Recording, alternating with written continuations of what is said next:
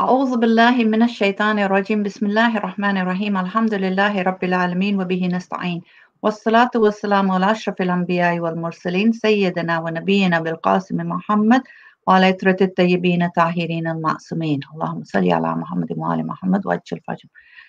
أما بعد السلام عليكم ورحمة الله وبركاته. Welcome to Real Talk. This week we have Dr. Shaina Yusuf Ghulamali with us. Assalamu alaikum, Shaina. Alaikum salam, Masuma. How are you? I'm good, and you? Alhamdulillah, thank you. If I can ask you to just introduce yourself to the viewers, please. Okay, so my name is Dr. Shaina Yusuf Ghulamali, and I am an emergency physician by profession. And recently I have been dealing with drug addicts, alcohol addicts, any substance abuse addicts for past 1 year plus. When you say you've been dealing with them, is that in the emergency room or outside of the emergency room? So no, past few years since I have become an emergency physician, I was dealing with them in the hospitals, in emergency rooms, outpatients. But recently I've opened a rehab center where we cater for the drug addicts and we try to help them get over their addiction in various ways, including medical treatment and counseling and the programs that are available. And you said you've opened this center. What made you decide to do that? So honestly, the problem is huge. And the problem is huge not only in general public, but also in our community. And sorry, can I just stop you? Sorry. When you say in our community, are you talking about the Muslims, the Shias, the Khojas, and where are you based as well? So I am in Dar es Salaam, and the problem is huge in Muslim community. I'm not only talking about Khoja community, and it's huge. It's just not being addressed.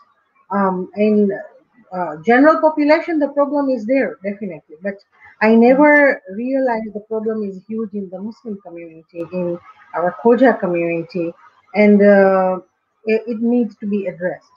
And when So I used to say, sorry, I suppose as if you think about the fact that if we're the fact that we're Muslims, we believe in a God, and that should be enough. Then why would we need to turn to drugs or substance abuse or anything like that? The two don't go hand in hand, and that's probably why we feel like drug addiction cannot happen if you have Islam. And obviously you're saying no, that's not how it works. True. Is that correct? If you see history, even during Prophet's time, even his ashabas were going through phases in life, and they would opt for things that are not legal or not Islamically, acceptable. But then there is always supposed to be a guide, somebody where some people can, go for guidance or ask for help. And in our part of the world, these things are not readily available, like the helplines, the free helplines or the centers where people can just walk in and get the help they need. So we don't unfortunately have those kind of help, where people can actually seek help from. Anonymous helplines are very helpful, I believe, in a lot of countries, but we do not have them here. So I really believe anybody can go astray. Anybody can slip into something that they don't know actually. And if you hear their stories, majority of them don't know what they are doing. By the time they do realize, they are far in the addiction and they cannot quit. And that's where we come in place. But our aim is not only taking care of those who are already addicted. Our aim is also helping those who are not yet addicted and can be helped not getting into the addiction. So for example, education. Yes, for example, posting in media is a very powerful tool, and a lot of youths are using media, from Instagram to Facebook to Twitter to LinkedIn, and this is one way of bringing the awareness, educating the population. If not the youths themselves, even the parents, who are a lot of times don't know, the loved ones don't know what their loved ones are going through, or are already addicted, because they don't know. So, what are the signs and the symptoms? How do you help them? What help is available, and what can they do from their side? They are basically in the darkness. They don't know if they can help. They are just tired by the time they realize that their loved one is in addiction. They are so much tired of that life. They are tired of how to help them. Some of them have become bankrupt. Some of them have health issues. Some of them also need help as family members, because addiction is not one person's problem. It is basically affecting the entire surrounding of that one person. So family, friends, workplaces, all these places and people get affected by that one person being an addict. So what are the signs and symptoms as parents can we look out for, which would maybe alert us, so that we can actually have those conversations with our children? And what sort of conversations should we be having as well? So first of all, I would want to say this is a very important thing, that instead of attacking and judging, the parents or the loved ones should, try and support. The words that you choose are very important. How you talk to that person is very important. If we get angry, or if we become abusive verbally or even physically, that's not going to help. Remember, these people are, some of them are in such a state that they really want to leave, but they can't, because their bodies are used to it. So they end up having withdrawals, or they feel depressed that, oh my God, I can't even live without this substance. So by getting angry at them, by reacting negatively, as it is the society is talking of, is not letting them into their society. There is so much stigma. By talking to them in a very positive way, by assisting, by giving them help, or showing that we can help them in one way or the other, makes a difference. So some signs, since you asked about the signs and the symptoms, some signs are common across all substance abuse, and some are very specific. So I'll talk about what are common in across all the substances. One of them is finances. So you will see that they always are in lack of funds. So if it is a youth who is getting pocket money, they always run out of it, and nobody knows where that money went. Where they Hmm. spent that money for. The other thing is appetite. A lot of drugs either make them eat more or eat less. Majority of them, uh, they eat less because they want to use that money for their substance.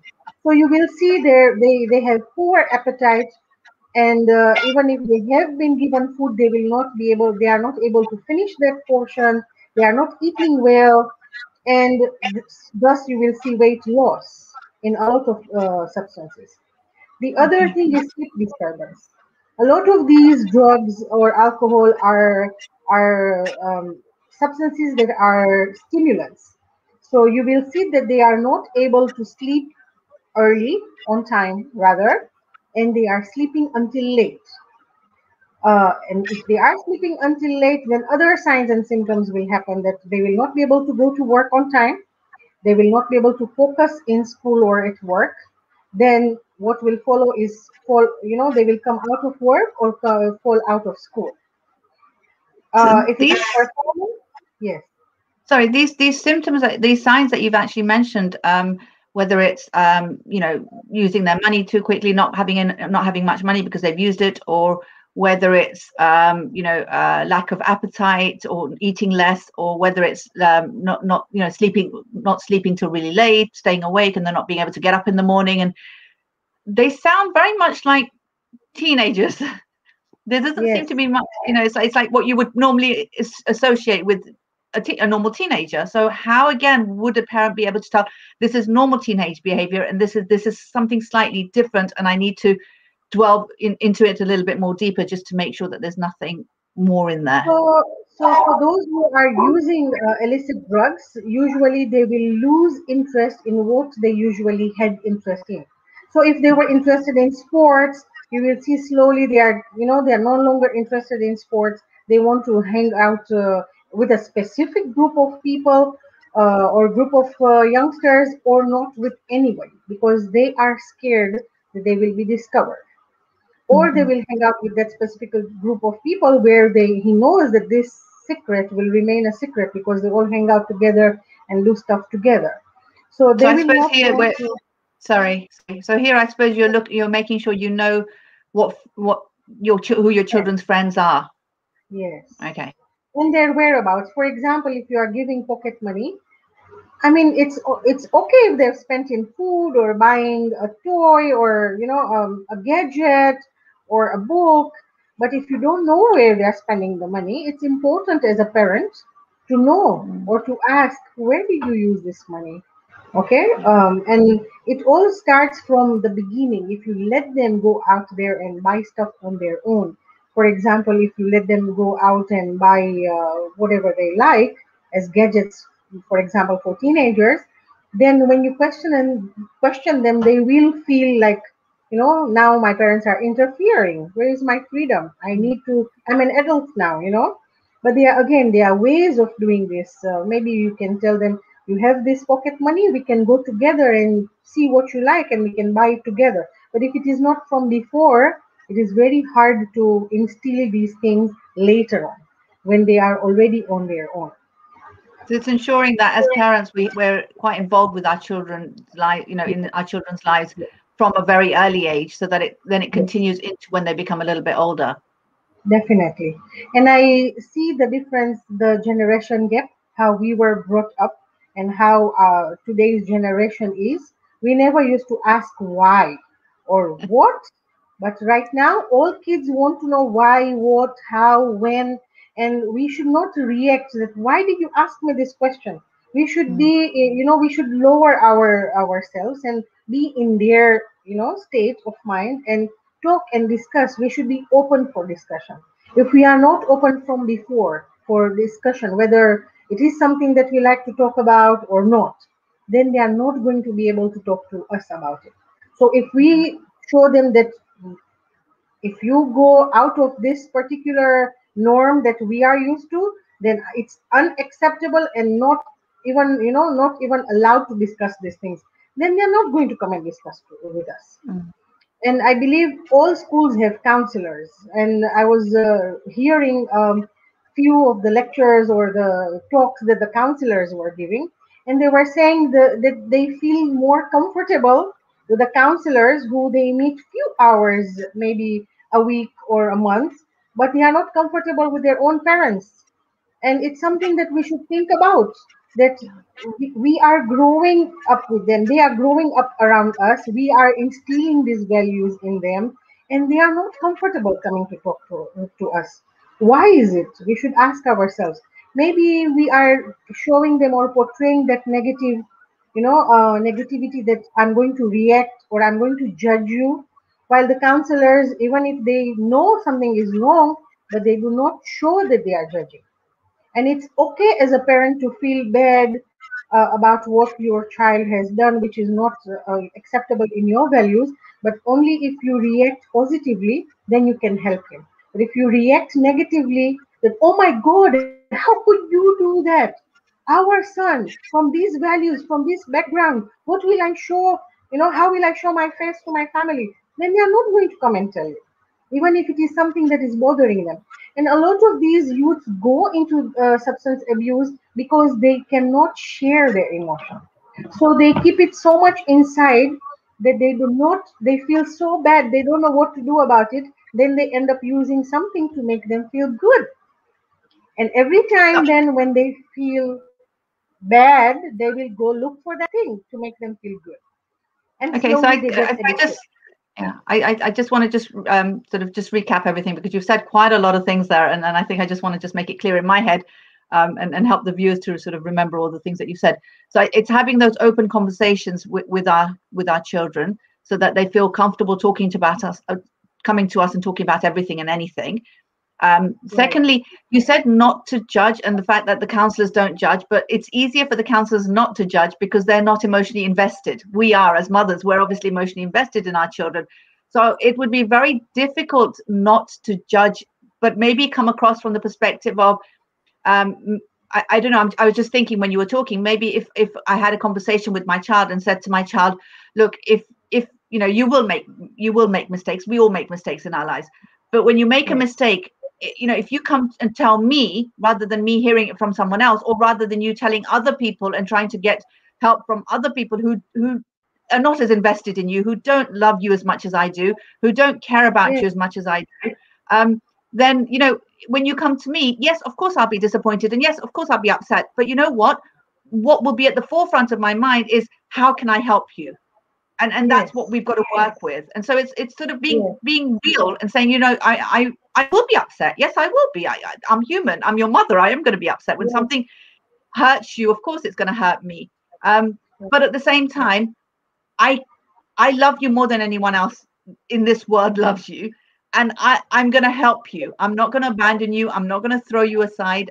We'll work through it. Whatever mistake you make, whatever it is, whether it's drug abuse, you know, substance abuse, or even anything else that they do, anything that, as if they feel comfortable enough coming to me, then we can work through it. And I think it's opening up that door and making sure that they do know that they can come to me as a parent, um, if they do something wrong. Is that what you're saying? exactly, exactly. You put it very nicely, very clearly.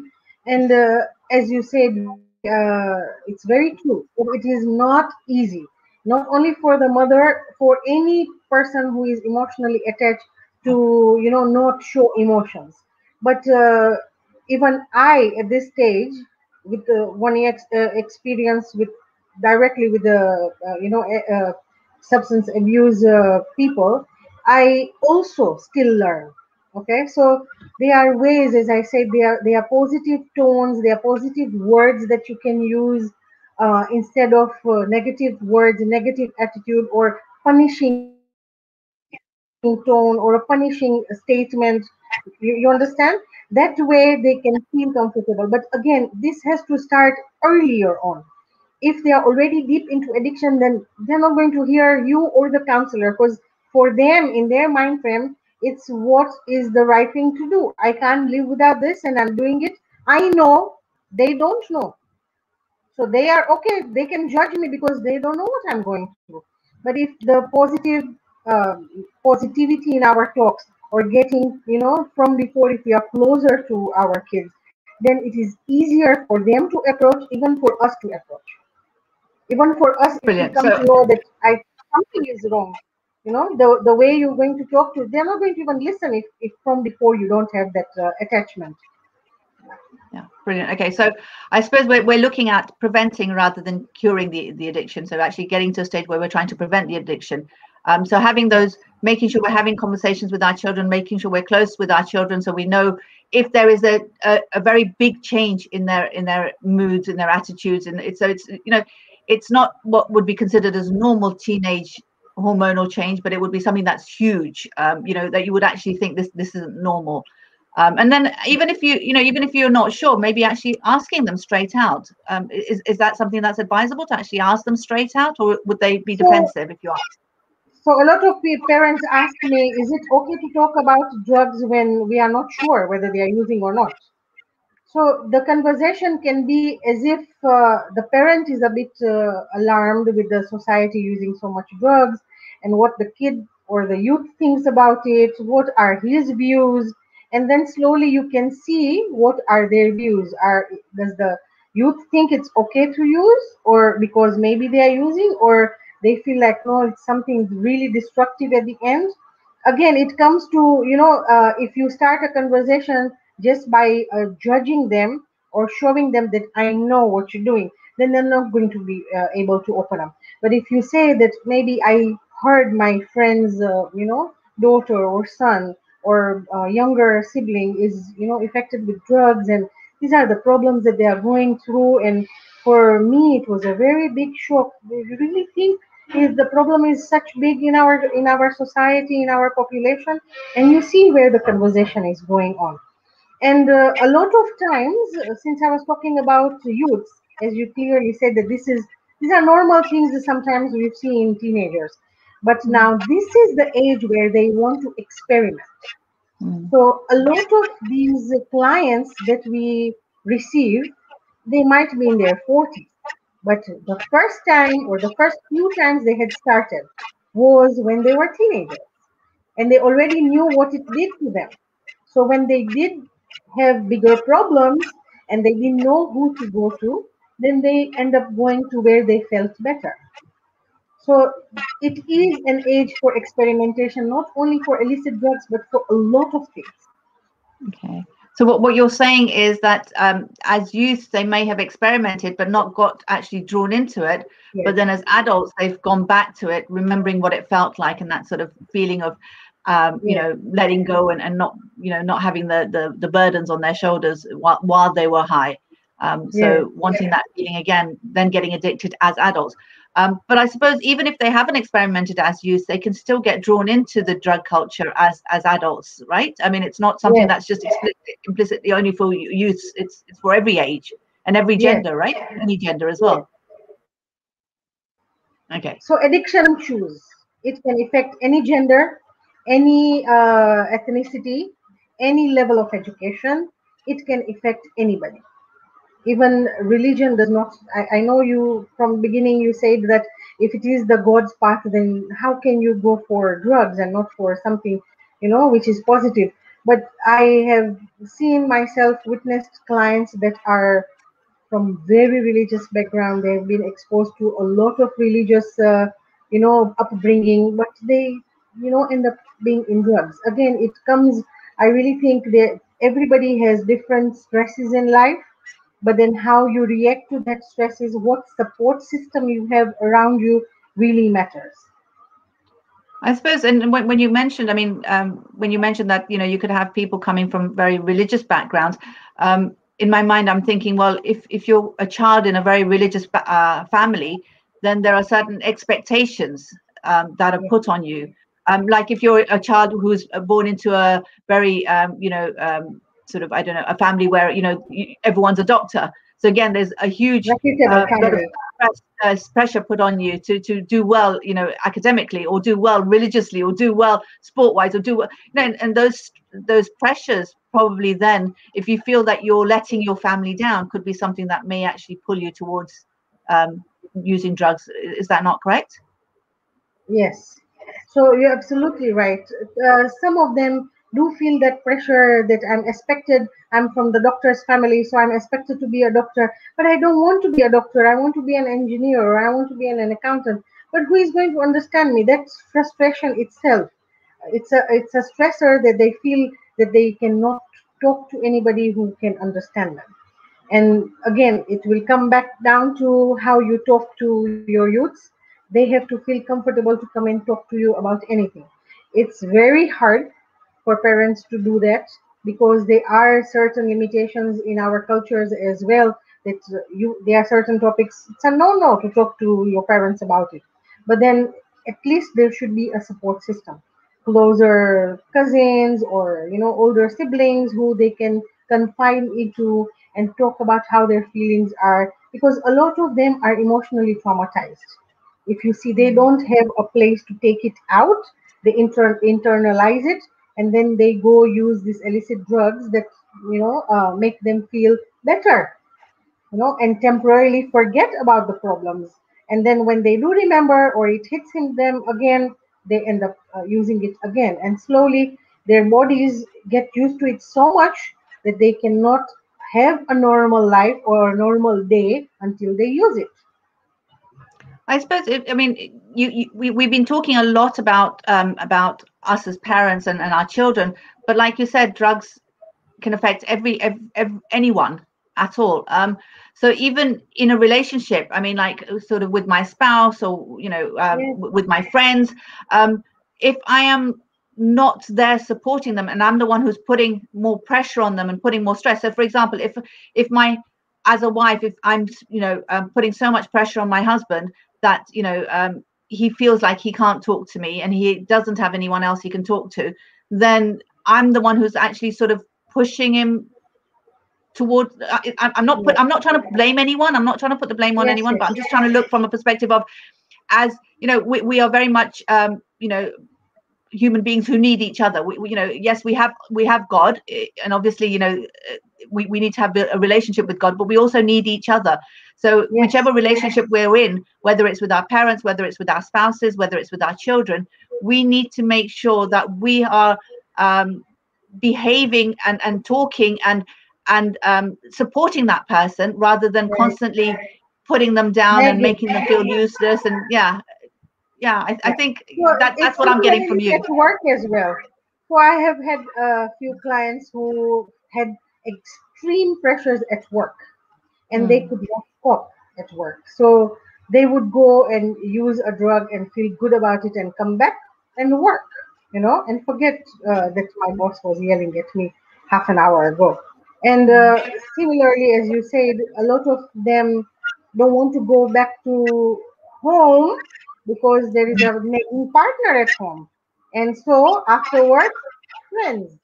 Some friends use different kind of drugs or alcohol, and they get pulled in it to the point Mm. that some people don't go back home from club. They go straight to work again next day. Yeah. So uh, again, it's a support system everywhere. Somewhere somebody has to have that support system, and we all are very different personalities. Some of us are very open. We like to be vocal and express our feelings, but some of them are not like that, who internalize everything, and it reaches a point where they need to they need to feel better, or they are going to go crazy. And that is why a lot of these substance abuse are related or linked to depression and some other mental health issues, because that is one of the branches that is affecting these kind of people who into the addiction. I suppose here I'm thinking from my perspective. It's like I'm someone who probably would never think of actually ever using drugs, or even smoking or anything like that. But maybe again, I don't know, because I've not been put in a situation where I would feel the need to. Alhamdulillah, up to now. But I could even, I could be sitting there thinking, okay, I may not use it, but how am I helping or pushing someone else into feeling that they can't come to me and ask for help from me? So maybe the reflection for me would be, am I supporting the people around me? Am I positive with the people around me, or am I so negative and so soul destructing to the other people around me that they feel like they can't talk to me, and they need a way out rather than coming towards me? Right. I don't know. Am I making sense? Yes, definitely, and it's true in every aspect of our lives. As a mother, as a wife, as a boss, as a colleague, are you a repelling person? Are you a person people are drawn to and easily Yeah. talking to? And how are you? Are you a good listener, or you just like to talk? All these things matter. And Yeah. what is worse is the way these things are stigmatized. First of all, is the approach that even if it is a normal problem, are you an approachable person? But then the Yeah. second bit of it is about stigma. These things are a big no-no in a lot of communities, a lot of population, a lot of societies. And to come and talk about, to approach somebody and tell them I'm using drugs, they are scared to be judged because Yeah. this is the norm. Everybody has been judging them.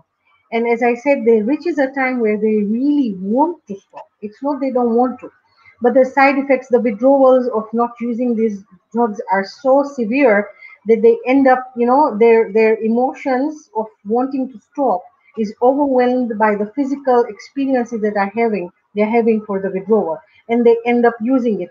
Some of them even cry while using it because they don't want to use it, but they know if they don't use it, they're going to die, or they're going to be so sick that they won't be able to function, and everybody will know, and everybody will judge them.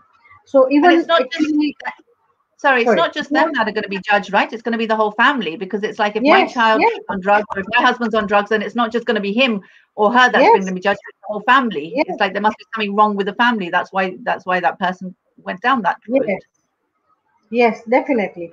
What is worse is even when these guys get clean out of the rehab and want to go out there, for them to go back in the society is so hard. Nobody wants to give them a job.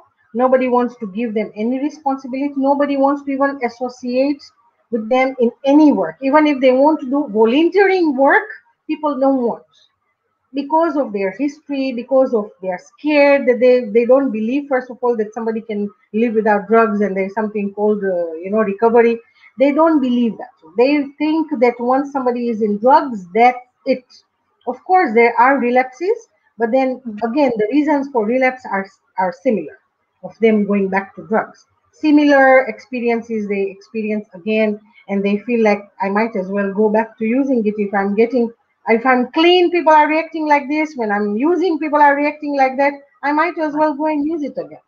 Yeah. So it's a lot of, again, positivity that comes out of your personality as a person, as a parent. Again, for parents, I can only imagine what they go through. Yeah, it's very difficult as a parent. But again, as I told you, even I learn how to talk to them by watching different programs, by watching different there are people who are actually specialized in these things. Their talks are online. I Google, I YouTube search how to talk to youths about, how to even bring up these topics, because you might end up talking to a youth who is not using, and after knowing what it does might want to go and experiment. Oh, It's wow. very hard. Yeah. So there are lines to draw. There are ways of talking. As I said, you can put a situation in front of them and then want their views. They also want to feel important. They feel like, wow, my mom or my dad wants to know what are my views about this problem, and what Mm, I think. What would I do if I knew a friend who was using? How would I help? Yeah. Another thing is, a lot of people even wanting to ask for help, because it is stigmatizing for parents, for example, if they're not sure. How are parents going to be sure whether their kids are using or not? What are they supposed to do? What are they supposed to know about using and not using? Yeah. And mm, even if they are, let's say they find out they're using, how to get help? Not all cases need rehab. If the mm. early phases of addiction, counseling and support, because there is enabling of an addict and there is supporting of an addict. Enabling means you are going to let him use because emotionally it is overwhelming for you as a loved one, whether it is a parent or a partner.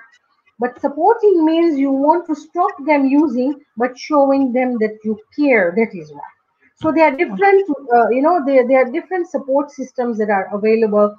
We are also available online. We do free consultation because there are no helplines here. So they don't know where to get help. By the time they actually do decide to open up and ask for help, the problem is very deep. So someone's actually asked on here, they're saying, Salaam alaikum, in your clinic, do you find drug abuse to be mostly a male or a female orientated problem, or equally an issue for both genders, and in either case, why? All right, so we have a male rehab first, because the ratio worldwide, the ratio is 2 to 1, male being 2 and females being 1. And I always ask myself why, but I believe because females are very emotional. They end up talking and crying and looking for a shoulder to, look for support, while men are actually not allowed to show their emotions, unfortunately. This is worldwide. Men are not allowed to cry. Men are supposed to be strong. But they have emotions too. So I So they believe bottle it all men, up. yes, so men to women ratio is 2 to 1. So Okay. we have only male rehab at the moment, but we do have free counseling sessions or consultations over the phone, or we can direct them to rehabs that are for females, and they can get the help they need. So you said you were based in Dar es Salaam. I'm just coming from London, UK. I'm just trying to think that the stigma that you keep talking about must be so much more in Dar es Salaam than it is in London. How are you coping with that? And what was the view of, friends and family when you decided to open up this rehab center? It was very emotional because my husband is very open minded. Alhamdulillah, he said, "Are you sure you want to do this? You are a woman, and drug addicts and addicts, as in addicts, are not easy to handle. Are you sure you're going to be able to handle this?" And I said, "Yeah, I want to try. I want to give my best. If I can't, then I will, ask for help." or I'll close down, but I want to do this. And so as my parents, my dad, he was like, it's not going to be easy. These guys are crazy. They can attack you. They can, they have also mental health issues. Are you really sure you want to do this? And when I said yes, they were all very supportive. Alhamdulillah, Alhamdulillah. A lot of other societies were really surprised. Me being a woman, I want to open a male rehab center, and how am I going to manage this? But I personally never found, even before planning or during planning, I never found that I probably won't be able to do it. And I feel that a woman's touch in my rehab is something very, very unique and very positive, because they look at me like their mothers. So in all other rehabs, a lot of rehabs here, or sober houses we call them, there is just a manager who is their gender manager, and they are very strict, and there is there is no motherly touch. So, for example, food, I will maybe go an extra mile and make, carrot, atano, and take it for them so that they feel the spice a bit, or maybe go out of my way and bring them different type of fruits to make them feel at home. So we try to make it a very home environment, because again, they are away from home, they are away from family, and once they go through medical detox, their emotions starts coming up, and they need this. So So Alhamdulillah. why So why not? I mean, there are other rehab centers there that you could have gone and worked with, or why did you decide to open up your own? okay, a very good question. Thank you, Masuma. So we have a lot of sober houses here in Tanzania and in Dar, especially in Dar. There are a lot of sober houses. We call them sober houses because they don't have a strategic plan to do things. They're quite different than how a rehab center is. So there are a lot of people in one small house. It's not like a syllabus, or things are not done for them. For example, cooking, cleaning, laundry, everything they do themselves. Here we try to make it very different, so that they can feel again like home, not like prison, not where they are brought so that they get punished. They are brought here so that we can help them together with themselves to, go back on track. So it's a very home environment. We have a garden, we have a farm where they can farm with us if they wish. There's a little gym if they wish. We don't push them to do certain things. There are compulsory things like attending sessions, which are compulsory, but we try to keep it very home environment. So I was the first one in the country to open, and I believe there are others who are following, but it was like an ideal setup, which is not like other houses. So I suppose you're looking at the addiction as an illness rather than as a choice which they did where they're going to be punished for because it's something that they did which was Absolutely, wrong. absolutely. Addiction is a disorder. It's not something somebody wishes to have. Maybe they did try to experiment something, and into the experiment they went into the addiction, but it is not. It is not a normal thing where somebody can just come out of it. It's just like normal other diseases. I always give example of the diabetes. People have diabetes, they have to follow rules, they have to have medication, they have to have a different set of lifestyle in order to control diabetes. If you follow the rules, if you take the medication, if you follow the diet, the diabetes is going to be, in its normal range. But if you don't follow all these things, the sugar levels are not going to be in the normal range. Of course, there are ups and downs. Maybe there is a stress in the family, or something happens, infection happens, and your sugar rises. Similarly to the addiction, there are events that can happen. You can lose a loved one, a parent, a child, a partner, or work issues, work stress. And again, you might feel like, oh my God, overwhelmed, and I want to go back to what was giving me the ease, the peace that I used to get. But if you have the enough support system, who that is where we also do different things in rehab. We do family therapy. whereby Mm. we tell them if you see something that is out of the norm, if you see a stressor like a death in the family or work pressure, then you have to alert us so that we can do from our side, we can pull him up, you know. So it's absolutely you're right. It's like a disorder. It's not something somebody wants to be, you know. We I need to suppose give them a chance. I love the example that you gave of diabetes, especially if it's secondary diabetes, because obviously it's not something you're born with, and it's Yes, because of our indulgences in eating too much sugar or overeating and so yes, forth that we've actually done this to ourselves. But no one actually looks at someone who's got diabetes and says, "Oh my God, you're so bad," and it's diabetes. like you deserve it, and and no one judges that person. So Yes, although it is our own fault that to a certain extent that we got it because of our bad eating habits and the choices that we made, which were detrimental to ourselves without meaning to be detrimental to ourselves. And I suppose it's the same sort absolutely. of principle. So it's a beautiful example you've given. How do you rate your success in your clinic? So Alhamdulillah, we majority of our boys, I would say 85% of our boys who have come out have not relapsed. That is number Oh, one. Number two, they like coming back. So if it was a place where they felt like, oh my God, it was a torture, they would never feel like coming back. They like coming back. They come spend a day. Some of them spend 2 days. Some of them will call you back. Maybe remember them in their happy days. Maybe if they are getting married or if they got a job, they'll call you and remember you. And that for me is a success. You know, so they don't they relapse feel in like order to it is come back. home. Yes. So they feel like it is home and they want to come back. They want to be associated with where they came from. Always they like my posts, they follow my page, and for me that is good because that means they are on track. At least they are around, you know, they are happy with what they are seeing, what they felt when they left. They weren't tortured, you know. So for me, that is success. And if I can turn around couple of, if not one, life, that will mean a lot to me. How many people do you have in your clinic? I mean, what's the sort of At the moment, four.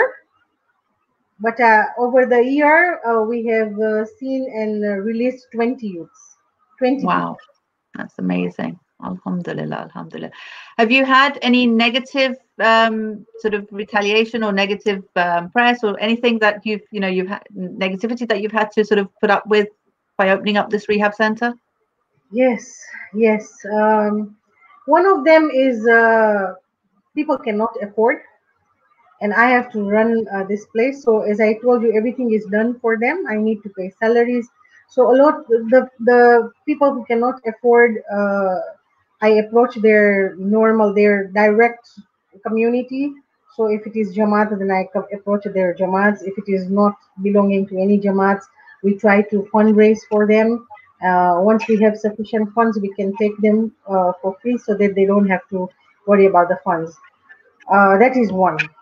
Two, but there are so many out there who cannot afford it. Two, it's family. See, somebody who has been addicted for 20 years, you cannot expect me to make an impact in 1 or 2 months. It's going to take a while. Just them to learn to trust somebody, share their feelings and emotions, take a very good few months. You understand? So until Mm, they end up talking about their addiction and how bad it was, and you know, understanding their addiction and getting over it and grasping the program that we use at our rehab, it's going to take a while. So we mm, usually tell them minimum 90 days in house they have to stay, and so everybody has that in their mind that 90 days, then my son is going to come out. And then he is going to be clean, like he will forget what was, you know, his past. It doesn't work that way. It's very hard. And that is why we make such an environment where they can feel like coming back. The day they feel like they are craving for it, they know who to call.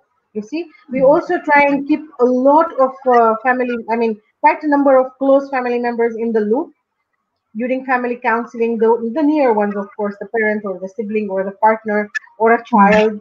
And we try and explain them that this is not abracadabra. It's going to take a while until they learn to live with the new reformed lifestyle. So just like mm, diabetes, it's very hard for a new diabetic patient to reform their life and go for exercise and eat less and eat healthy and more veggies and less carb. But with time, when they get used to it, it's normal for them, and then they Mm, don't find it hard. But it takes a while until they get used to it, and that support system even at home should be there.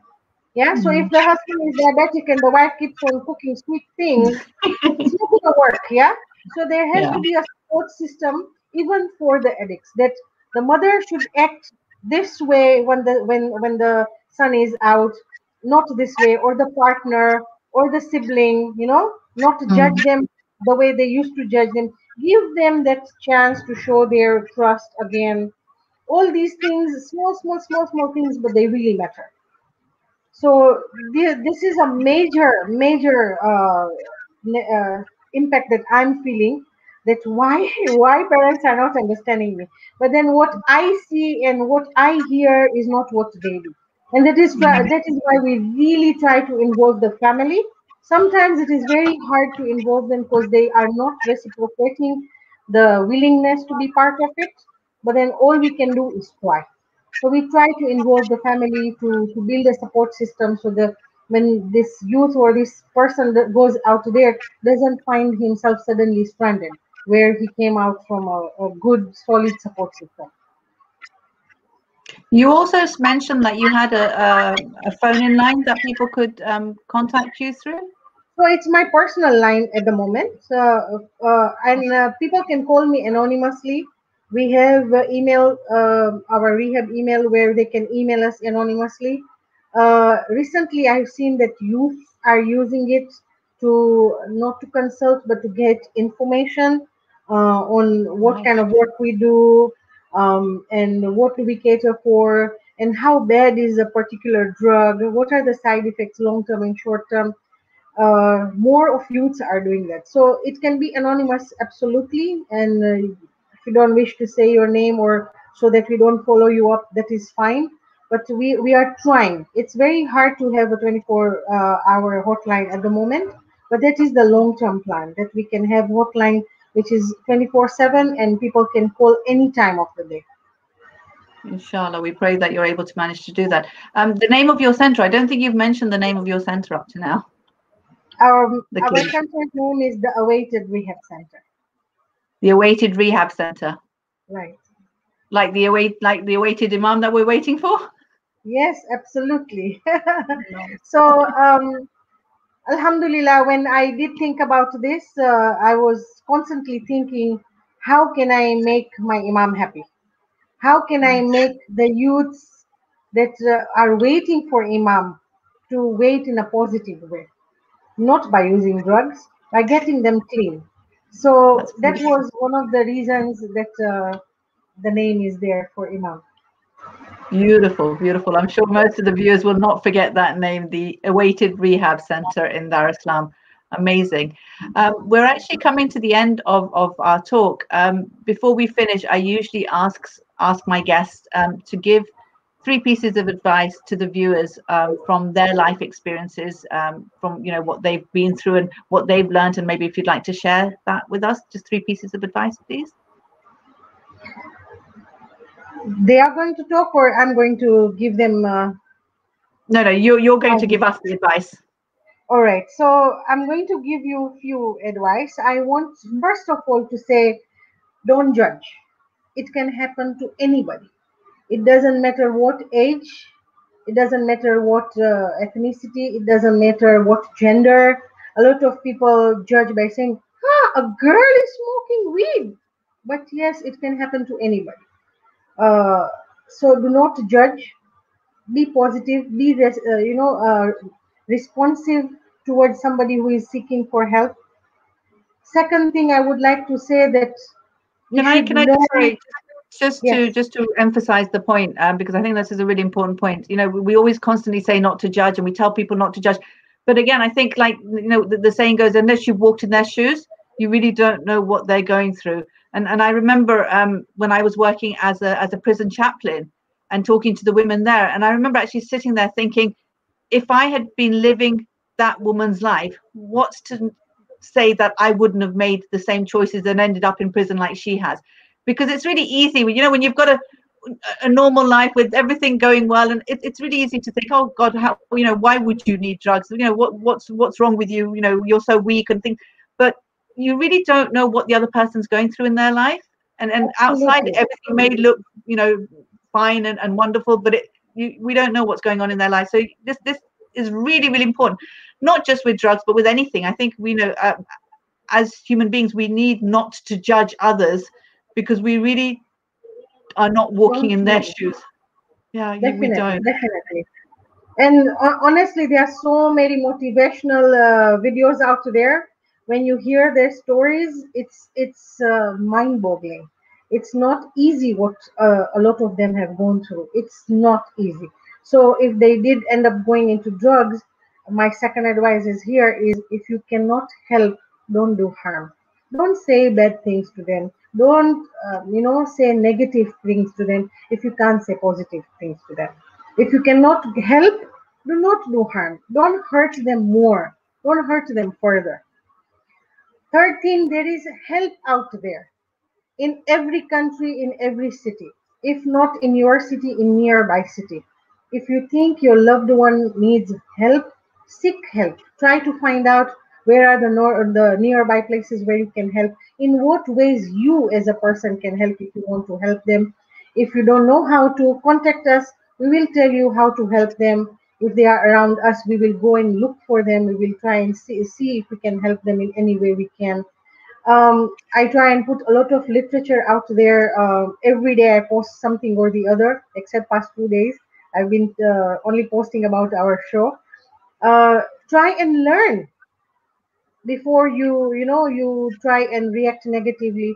Even if it is parents who are worried about their teenagers, maybe they don't know their friend circle very well, and they want to know more about their friend circle, or if they are using, even if it is a normal cigarette. There are ways of learning how to talk to your youth. If you don't know, there is so much out there that you can learn, and by learning you can not only help yourself, but you can help people around yourself. When you say there's so much out there, you're literally just talking about just Googling it, right? Just actually just sitting with your laptop and just putting into Google, how do I bring up this Yes, conversation yes, with my and child? I use a lot of YouTube where different counselors are teaching us how to talk to, for example, a teenager. If you want to talk to your teenager and find out what are his views about drugs, or if you're worried, is he using, is not using, how do you bring up this conversation? As I told you earlier, that you can talk about hearing a story about somebody, a friend's a child who was affected by drugs. What do you think about it? So you think there's something that we can do in the society? That way, slowly you'll come to know what are their views about drugs. Or Are they actually just using? If they asking are them, using, I suppose sorry. they're just asking them. I suppose I would just ask my child, if you ever, got into, something like, drugs or something, would you feel comfortable coming and telling me about it, or talking to me, or discussing it with me, and actually just seeing what their reaction to that is, because you're asking Yes, them straight out. So you're not absolutely. judging them. You're not asking them if Yes, they're wrong. You're saying, if you were, would you feel comfortable talking to me? And if not, yes. why not? What can I change in that? How can I make it that, you would feel comfortable talking to me? Absolutely. That way, you will also know it's not only about drugs, it is about how you Anything. react to different situations. And you can learn how to, maneuver around that, and maybe, even involve them. People are scared to even come to rehab centers. But recently, Alhamdulillah, people have been coming with their kids. I take my son, a 5-year-old, to my rehab whenever I can. And, they always ask me, taking your child there? There's no drugs there. He comes to, and my clients love him, because there is therapy even in child laughter. And he, plays with water, he with a fountain, and he will clean my car with them, and he will water the plants. So he's learning, but they are also enjoying the company of a child. Remember, they are out of home, so they miss that home environment. And as I said, it's important that we make that environment a bit homey, so that they feel that, there is, I could have this life, you know. Yeah, no, So for sure. No, that's brilliant. Someone's actually asked here, how many cases would there be in our Khoja community in Dar es Salaam? And if you can provide us a breakdown by gender, would okay, you? so I only deal with male, as I earlier had said. I don't have specific numbers because I haven't done a survey of knowing how many are out there. I wish I could, but I would say more than 50% of my clients, of 20 clients that I saw and released this year, were Khoja. Oh, wow. Okay, so it's quite high then, because if you're looking at only 20 and 50% of them were Khojas, then that shows that it is quite within the Khoja community. And it might be because of the environment or the way we have kept it as a homey environment, or people who can afford. But I would say the problem is huge. I'm not talking only about Koja. The problem is huge, but maybe those who could afford were mostly Koja. And again, our rehab is very new, so the Mm. word is still spreading along the normal population. But of course, in Koja community, they come to know faster because of our circle. My Mm. inner circle mostly are Koja, so the word spread faster in Koja community, while the bigger society out there still doesn't know.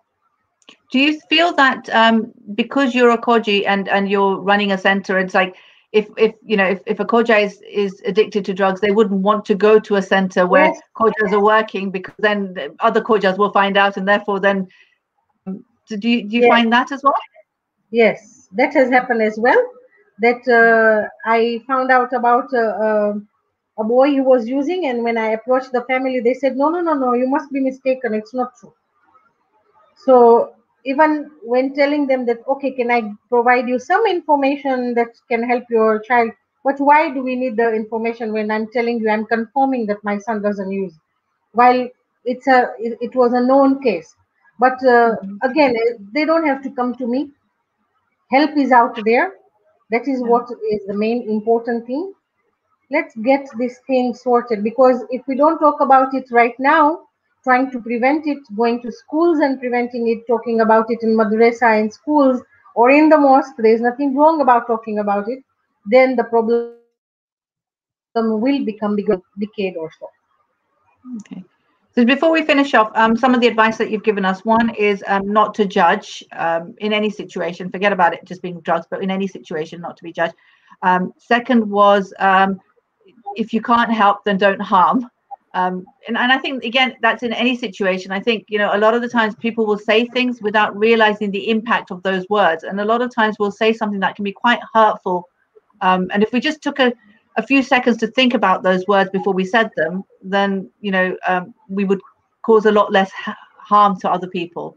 The third one, sorry, I can't remember, what was the last advice that you gave? I'm just trying to Seek recall help. it. Help is Seek help. around. Yes. Seek help. And again, like you said, it doesn't matter where you go, but I'm sure it must help to be in a center where your not only your religion is understood, but your culture is understood as well when you're trying to get help, because that does a lot of a lot of the pressures that we feel is because of our upbringing, from our culture, from our religion, and all of these things do cause stresses on us as well, and the way we view them. And so a lot of the times, to break those stresses or to break those pressures and to sort of make us think of those in a different way, we need to have Yes, someone who understands the culture and the religion that we come from. yes, and when I did have many Koja boys, it was Muharram, so we used to take them to mosque during those Wow. 10 days. We took them for urban. We took them for the procession as well. Wow. We also tried to have Jama'ah namaz in our center, just to have that feel and to bring them back into the religion. And Alhamdulillah, majority of them, it's not that they don't believe in God, they Yeah. do, but in one way or the other, they had a bad company or they slipped away, and our job is to pull them back. Yeah. Yeah, so it does make a difference, definitely. Not give up on them, like God doesn't give up on us, so we shouldn't give up on Yes, others. definitely. Inshallah. Inshallah. It's been absolutely amazing talking to you, Dr. Shaina. Thank you so much for sharing your experiences, and thank you so much for caring enough about our community to open up a rehab center. I think that's amazing, the work that you're doing. Inshallah, God give you lots of blessings for that, and guidance through that. And inshallah, you're able to open up the 24/7 call line that you're hoping to open up, inshallah. Again, those of you who didn't hear, the center, the clinic is called the Awaited, after our 12th Imam, the Awaited Rehab Center, and it's based in Dar es Salaam. Please Google it. Please, look at it in social media, like it, get connected. And like as Dr. Shaina says, she does post lots of information there. So again, please look it up, and inshallah, we can all gain a little bit of knowledge and sort of start talking about these taboo subjects, inshallah. Thank you so much. Thank you for the viewers for listening once again to Real Talk. Inshallah, we will take a break now, because next Sunday is Easter, and then the Sunday after that is the last weekend before my Ramadan. So I'm sure everyone will be very busy trying to get prepared for my Ramadan. So we'll take a break till after my Ramadan.